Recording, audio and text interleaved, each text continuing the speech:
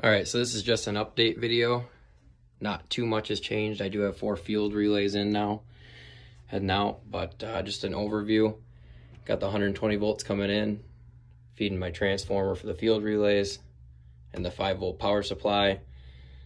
The 5-volt power supply is for the relay modules, so that actually switches the coils, while the Raspberry Pi, which is the micro computer, actually does the inputs and outputs to the relays there. So like I said, 24 volts is going out on my field wires. And the only other change is I now have this user interface, and the field relays are actually in place. So we'll see when I push off, the light now goes off.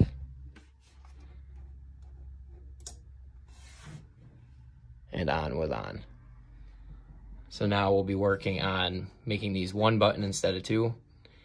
And I also have a countertop outlet that's going to be used for my wife's crock pot that will be on a timer. So this is just an update.